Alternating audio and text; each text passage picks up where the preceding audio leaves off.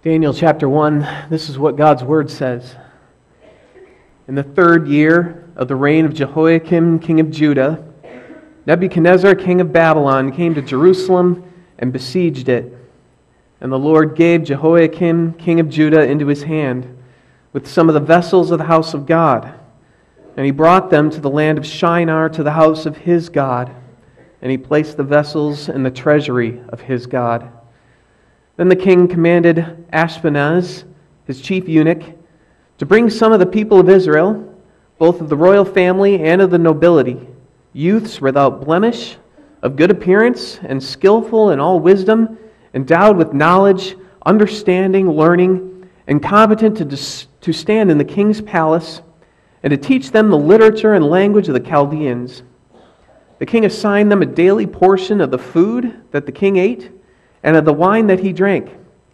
They were to be educated for 3 years, and at the end of that time they were to stand before the king.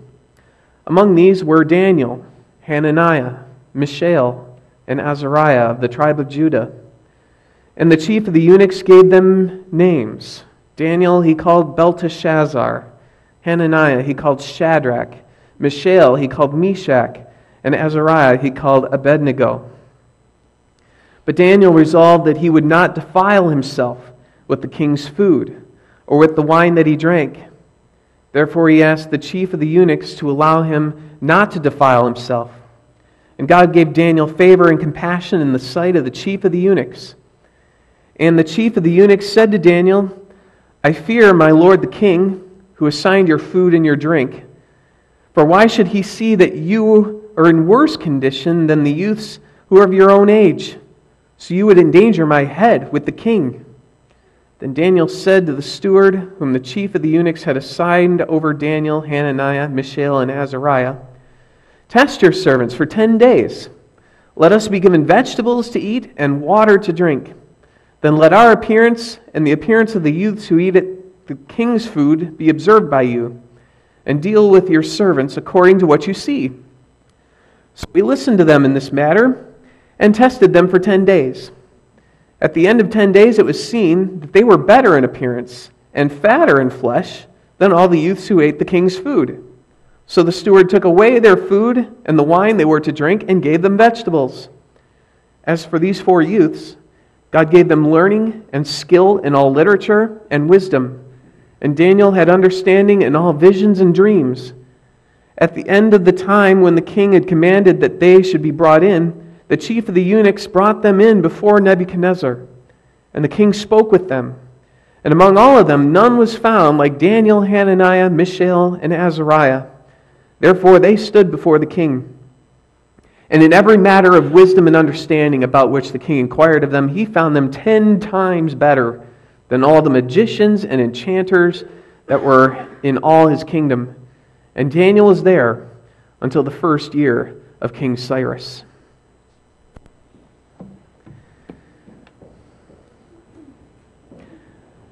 Look at the screen here. We have a memory verse that we want to have you learn for this sermon series. Let's say it together.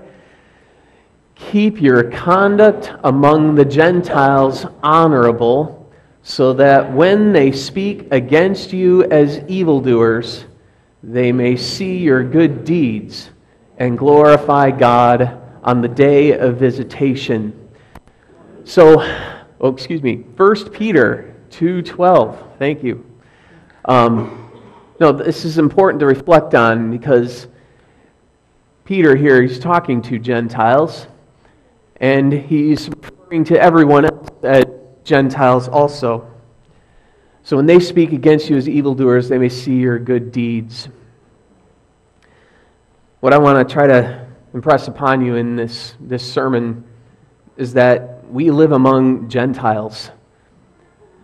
And if I say anything that you disagree with in the sermon, I'd be interested to hear what your thoughts are on it too. So if you disagree with something that I say here, please come and talk to me. I'd like to hear what you have to say. In American eyes, Christianity is increasingly irrelevant and extreme. There's a whole book that I've been reading recently that's on this very topic. For example, Christian leaders are not seen as relevant for public life. Only 1 out of 6 say that Christian leaders are very reliable guides for how Christianity should inform our political and justice systems. Christianity shouldn't inform our political and justice systems. Only 25% say ministers are very reliable in helping people live out their convictions privately and in public. Only that many, only 25%. There's a lot of people who think that faith organizations are not necessary for a charitable society.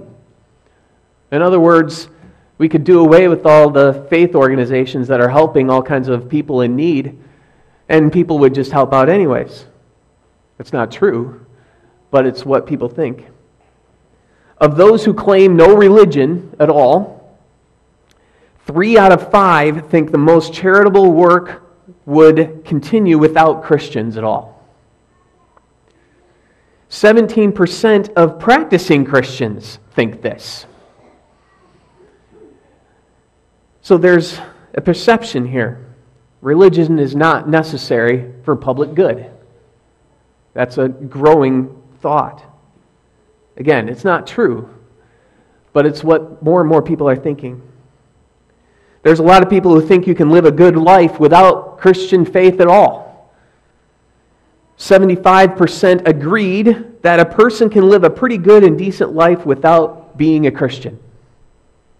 We don't need Christianity to have a good life. That's a common perception.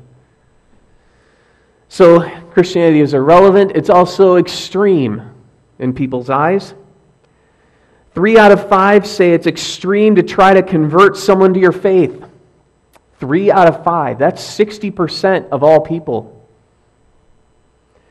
Half people say it's extreme to believe that sexual relationships between people of the same sex is morally wrong. Half. It's extreme to think that. 11% say it's extreme to read the Bible silently in a public place. 45% of non-religious agree that Christianity is extremist. 1 out of 4 non-religious millennials, that's born between 84 and 02, say the Bible is a dangerous book of religious dogma that has been used for centuries to oppress people. Christianity, in people's eyes, more and more, is irrelevant and it's extreme. So if you call yourself a Christian, if Jesus is your Lord, then in this society, more and more, you are irrelevant and you are extreme. Daniel and his friends were taken, not voluntarily, they were taken to a far-off land where their faith was considered irrelevant and extreme. At the beginning of the chapter, it points out how Nebuchadnezzar came and captured Jerusalem. And he took the stuff from the temple of God and put it in the temple of his God. Maybe you noticed that. Yahweh, the God of Israel, lost to Babylon.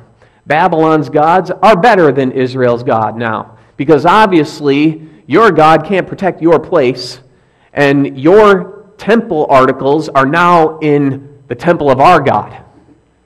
So your God is irrelevant. It's useless. Our gods are bigger and better, obviously. Israelite food restrictions. What is that about? If you ate at the king's table and you ate the king's food, that was the best possible food that was produced in the whole kingdom of Babylon. Babylon was the world power at the time, so you had the best possible food pretty much in the world.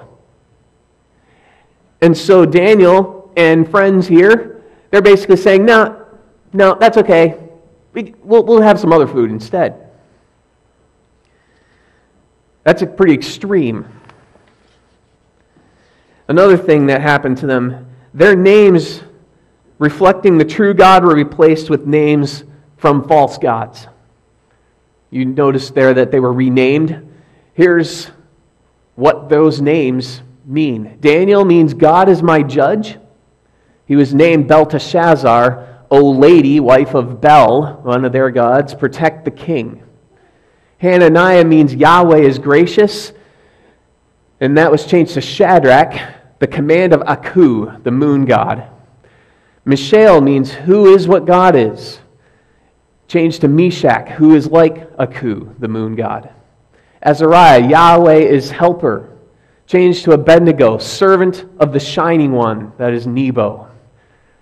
So their names were changed after pagan gods. When you name somebody or name something, that's kind of saying indirectly that they belong to you. So imagine, let's just say, imagine you're a citizen of Jerusalem at this time. Imagine that. You're in Jerusalem. Here comes this big, powerful nation that comes, besieges your city, takes it over, overthrows the government, and decides that they're going to take some of your kids with them back to Babylon. You'll probably never see them again.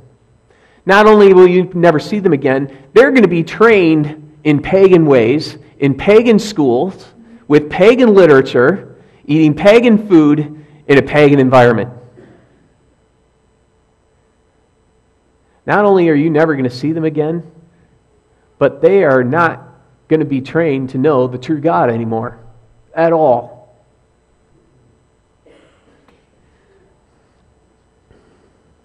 And they were renamed. The names that you gave them, no longer called that anymore. Somebody else owns them now. And Daniel and friends, they were fed Babylon's best food. In Hebrew there it kind of says the king's delicacies is what it says. In other words, the best food that you could have. The king's delicacies. So in other words, you know how Jesus told us to pray, give us this day our daily bread? Well, their daily bread came from the king. They belonged to the king because the king renamed them and the king was feeding them. Their daily bread came from the king. So it's kind of like the king is their God now. And they were educated as Babylonians.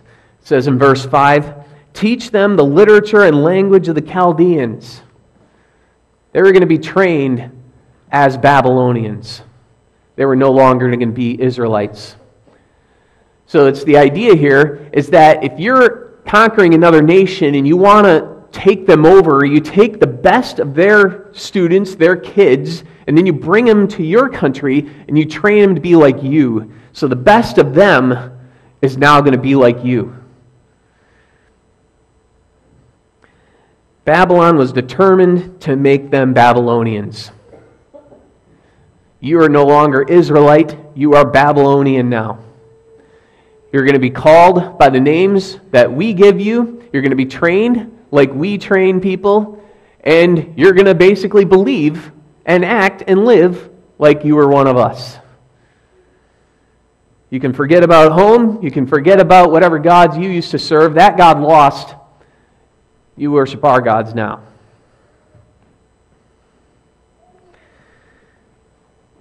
Babylon determined to make them Babylonians. And Daniel and friends decide that they're going to draw a line. We're going to draw one line here.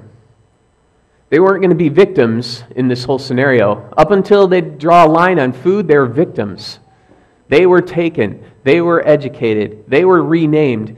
And now they're drawing a line and saying, no, it's going to stop in one spot. Now, Daniel and friends might have longed for the good old days, but those days were not good either. There was a reason why it says in verse 2, the Lord gave Jehoiakim, king of Judah, into his hand. And if you've ever read the books of the Kings or the books of Chronicles, you know what I'm talking about.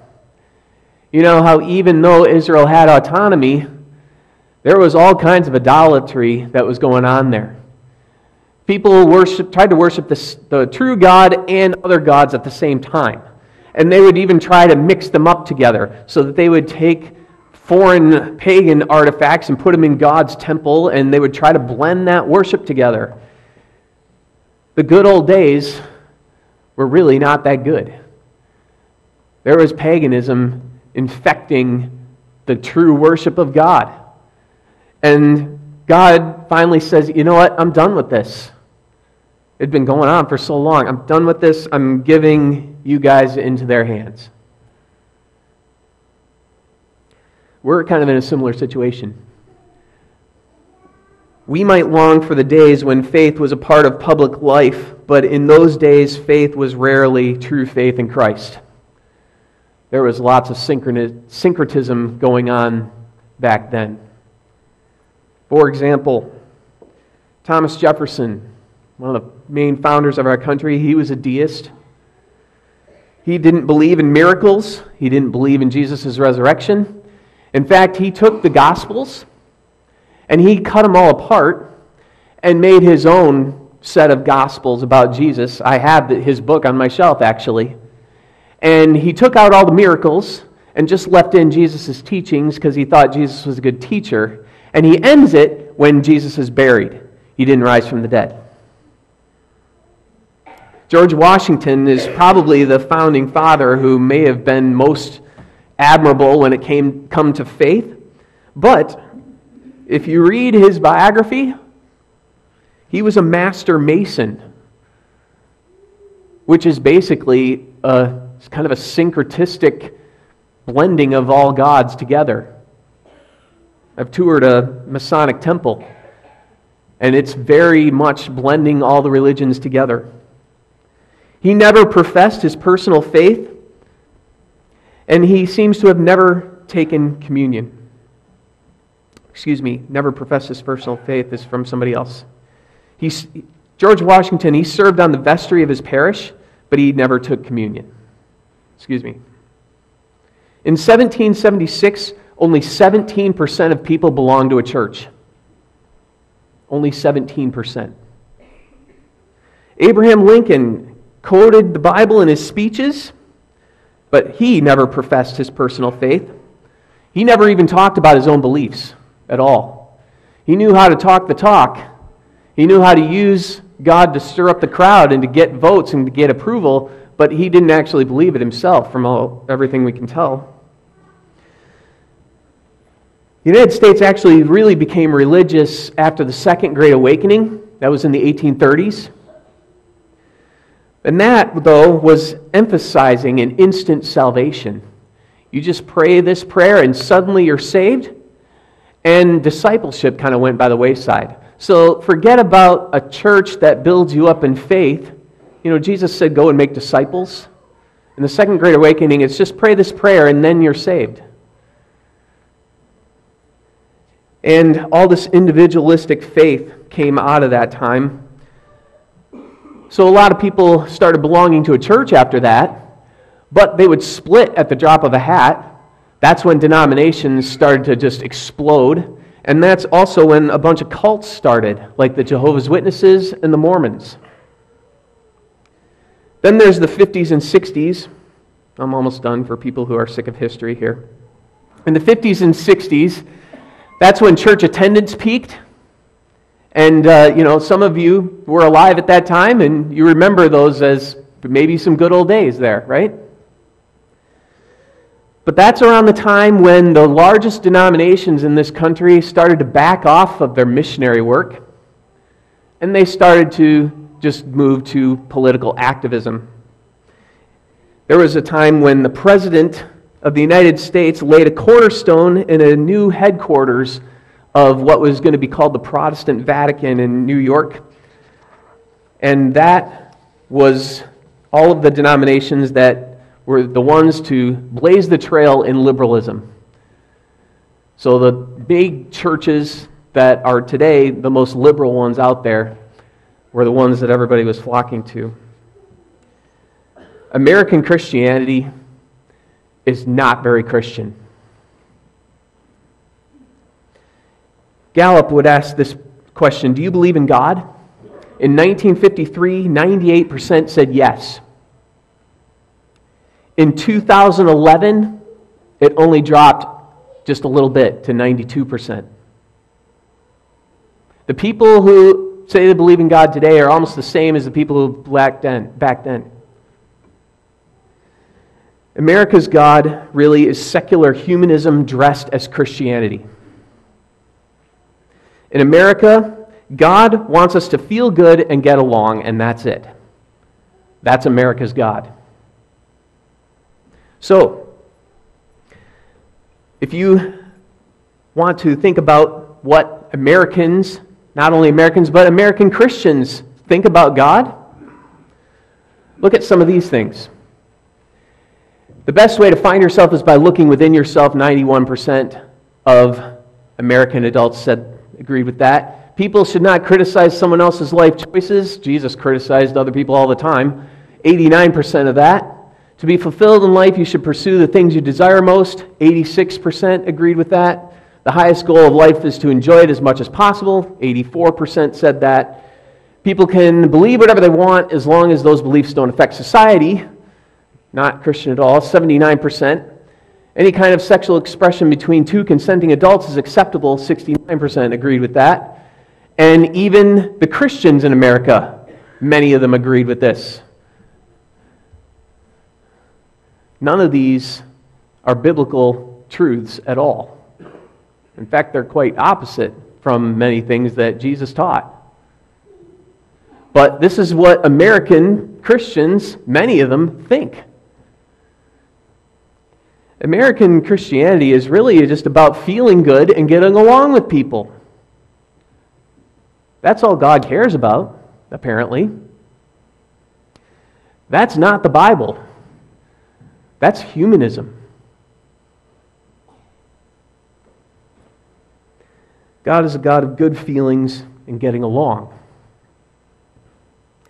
In verse 8, Daniel and his friends traded the best food for boring food. Now, why would they do that? Of all the things that were going on and the changes that were being made, this could be a whole other sermon. Why did they pick that one to draw the line on? Why didn't they say, you know what, I'm not going to be called by a pagan god. I'm going to keep my old name. Why didn't they draw the line there? I don't know. I mean, it's pretty obvious that they were not trying to keep kosher because wine was allowed, and they decided they weren't going to drink the wine. And it's kind of pretty obvious that they weren't worried about the food being sacrificed to idols because the vegetables would have been offered to the idols too. The reason why they did this was because of one thing. They did this so that they would not become Babylonian. They wanted to draw one line to say, Babylon is not going to completely take us over. We are not going to become like you. God's laws would have allowed for a bunch of that food, maybe not all of it, but they didn't want to be Babylonian. So if Jesus is your Lord,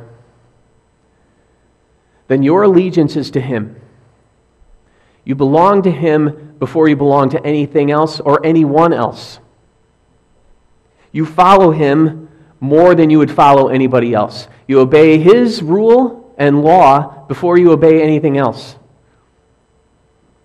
You are citizens of His kingdom before any other kingdom. The Bible says that people of faith are strangers and exiles on earth. We don't belong here. We think things that are entirely different than the people around us. If you believe what the Bible says, then you're not going to get along with people very well. They're going to think you're irrelevant, and they're going to think you're extreme. They're not going to like you.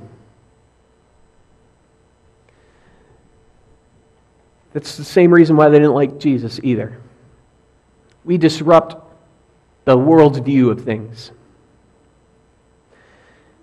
We are strangers and exiles on earth. In Hebrews 11, 13 through 16, it goes through all these people of faith in the Old Testament. It says, they all died in faith, not having received the things promised, but having seen them and greeted them from afar, and having acknowledged that they were strangers and exiles on the earth. For the people who speak thus make it clear that they are seeking a homeland. If they had been thinking of that land of which they had gone out, they would have had opportunity to return. But as it is, they desire a better country, that is a heavenly one. Therefore, God is not ashamed to be called their God, for He has prepared for them a city. If you're a person of faith, then that would apply to you too. You are a stranger and an exile here.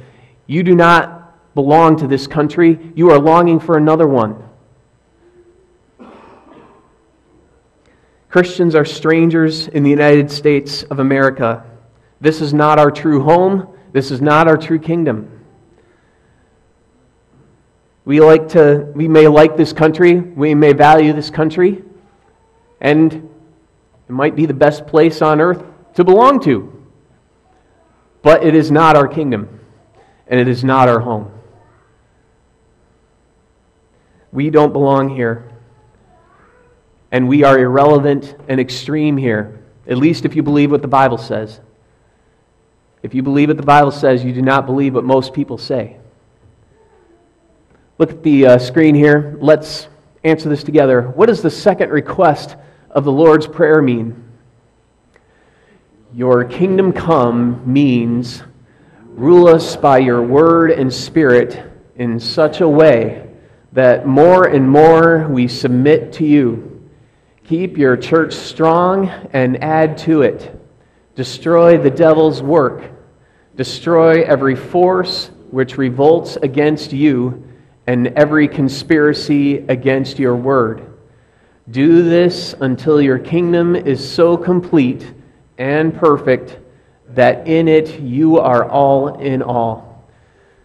When we pray that Lord's Prayer together, we are praying for another kingdom. We're not satisfied with this one. We don't belong to this one. There's another one that we're looking forward to. So following Christ means not following the crowd. That means you are distinct from the rest. That means you are going to draw lines that you are not going to cross. Maybe even some lines that the Bible allows for. Daniel and his friends, they could have eaten at least most of that food, but they did not want to become like Babylon, at least not completely. They wanted at least something that they could hold on to be distinct, to be different, to say, we don't belong here. And I hope that we do the same. So what's something that you do that most everybody else does? What's something that you refuse to do that everybody else would do? Are there lines that you've drawn for yourself to make you distinct and different than the rest of this world? Because you don't belong here, and neither do I. Believing Christ's truth means there are popular beliefs that you oppose. If you believe that Jesus is telling the truth and that He is the truth, then there's going to be popular beliefs that you do not agree with. And there's going to be things that you believe that everybody else disagrees with. For example, all roads lead to the same God. That's a common thought, it's a common belief, especially right now. If you believe what Jesus says, I am the way and the truth and the life, no one comes to the Father except through me, then you disagree with that. Or how about look within yourself for truth? That's a common belief, as we just saw, even among people who call themselves Christians. I hope you realize that what the Bible says is that the heart is deceitful above all things. Who can understand it? Out of the heart come evil thoughts. These are what make a man unclean. Obeying Christ as king means sometimes disobeying other rulers. Now, fortunately in our country, most of the laws overlap with what God's laws are, most of them, much of the time, but not all of them, not all of the time. I hope you're willing and ready to disobey some of these laws because of Jesus Christ. For example, most people say, and there are some rules against sharing your faith in public. There's supposed to be certain places where we don't do that. But Christ's last command, his parting command, was go and make disciples of all nations. Not just converts, but disciples. And that's a command that we have to follow. Daniel and friends, they didn't revolt. They quietly remained distinct. They didn't try to change their government. They didn't try to overthrow the government. They didn't try to pick up arms and make everything different. They just quietly remained different. They realized that they couldn't change it, that they couldn't do anything about it. So they remained distinct. And they were probably thought irrelevant and extreme, as just that food incident records. Yeah, if you eat just vegetables, you're going to be thin and weak, and I'm going to get in trouble. It might be easy to think that living for God means losing out, that it's not going to be as well for you. You're going to be thin and weak if you do what God says.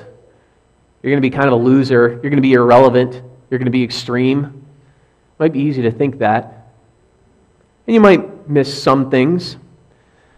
But whatever God tells you not to do or tells you to do that makes you irrelevant and extreme, that's going to be the better thing for you anyways. Whatever you're going to miss out on is not good for you. And they were perhaps thought extreme, but they were a blessing to Babylon. Babylon was a better place because of them. They were found to be 10 times better than all of the magicians and enchanters that were found in the kingdom. 10 times better. Not just a little better, but 10 times better. Babylon was better off because they were there.